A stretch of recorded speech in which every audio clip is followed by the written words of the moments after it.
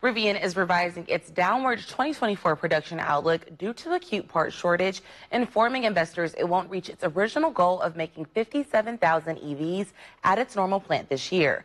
The company did not identify the shared component that's in short supply and has disrupted production on the R1 and RCV platforms.